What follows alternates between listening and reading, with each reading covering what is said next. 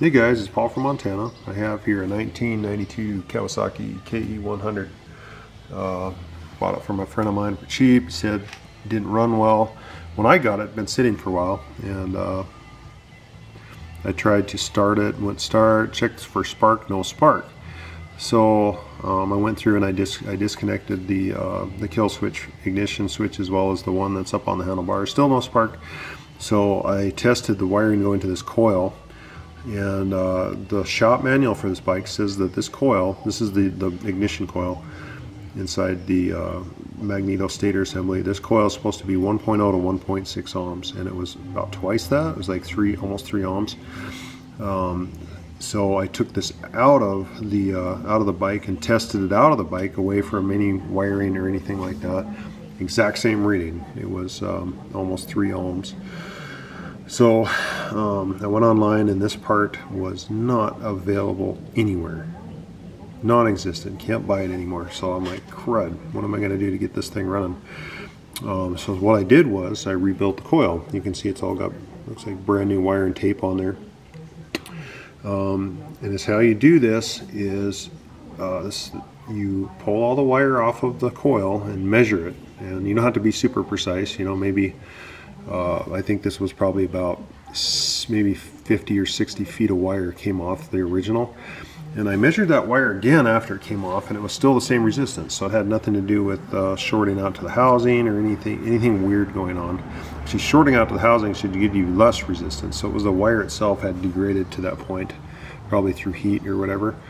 So anyhow, I wrote down the length of this wire, and I ordered new wire. This is speaker wire for making speakers or any kind of coil.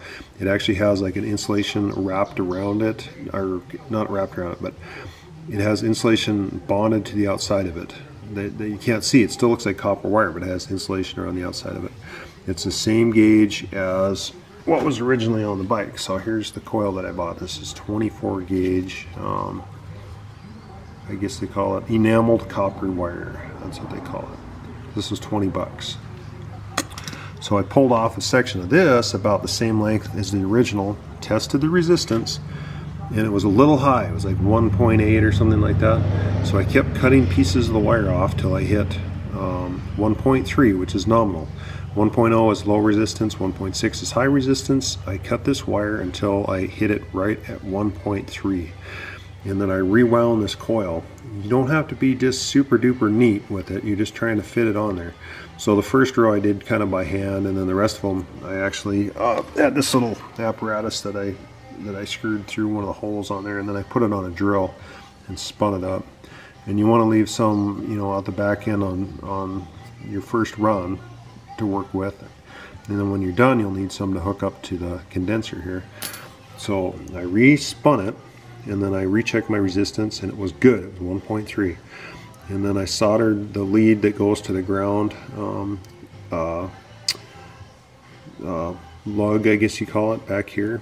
I soldered that, and then I soldered this to the condenser. You can't solder enameled wire without sanding it. You have to sand the area that you're going to solder very well until it gets down to base copper. You have to get all that enamel off there. So I soldered the grounding lug, which is basically bolted back here, and cleaned it really, really well. Everything back here is pristine. And then I soldered this end on here, and I put a little piece of shrink wrap on. And before I put this all back together, I'm going to put probably put some RTV on here to just kind of stabilize this wire from the vibration. So anyhow, I got this all put back together, and I checked the resistance up here at this connector, black wire to ground. Perfect, 1.3, awesome. We're right where we want to be. And then I put the flywheel back on, and I watched the points for what the manual says, and I got the points set just right. And then I stuck an electric drill on this nut with the flywheel on it, spun it counterclockwise, watched for spark, and I got killer spark, just zap, zap, zap, zap, zap, just working great. So then I put it all back together, put some gas in it, jumped on it. This thing fired right up like nothing. So I guess, you know, the reason for this video is to tell you, if you have a bad coil inside of your magneto assembly on an old motorcycle, you can rebuild it. It's not hard. not expensive. You can do it. Here's the old wire that came off that coil. Now, some people would ask electrically, you know, if wire spun in a coil, does the resistance change? How does that work? No, it does not change. It doesn't care. Electricity is going from point A to point B. Resistance is a linear function of the length of the wire.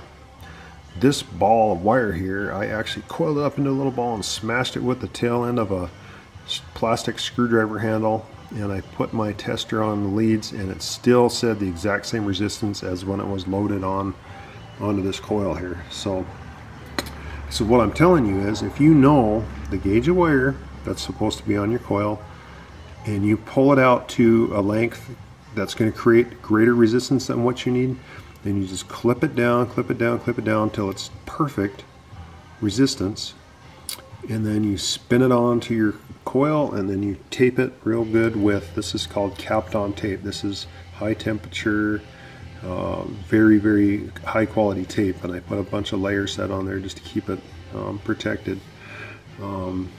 So there you go. I hope that's enough detail. I don't generally like to videotape myself doing things. I'm not really set up for it, so I have to explain it to you. So that's why there's a lot of detail going on here. But and solder it into the condenser, and make sure your points are good and super clean. And this bike runs like new. It runs great. So there you go. Thanks for watching, and you know, I hope this helps. If you're having some electrical problems, don't be afraid to try this. All right, thanks for watching.